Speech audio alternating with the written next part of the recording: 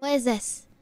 It's C saying ba ơi, like, hey dad, and he's like, yay, like, what? And then the boy says, nay ăn gì vậy ba? Like, today what are we eating?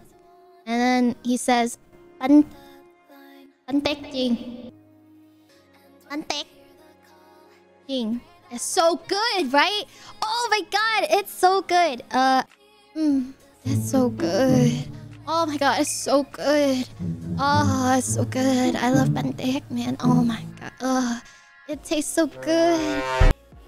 I remember, like, when I visit, every time I visit my family around Tet, like, my parents give me, like, a giant, like, a whole bánh tét to bring home and share it with my friends and eat it. Yeah, I put it in my luggage case, but then I got it back after I went through TSA, and there was a note on it. There was a tag that said that security had to check my bag. And I'm like, I've never had that happen before. Why did they need to check my bag? And then I just realized, like, the fucking bánh tét, it's like rolled in banana leaves and it's tied, like, with rope, and it looks sus.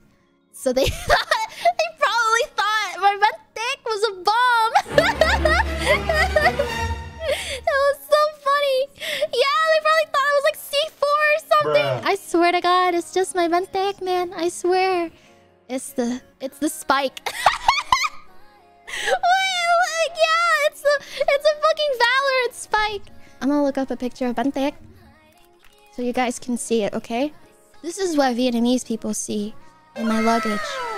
This is what the TSA people see in my luggage. A fucking Valor spike, bro. I was trying to plant bomb.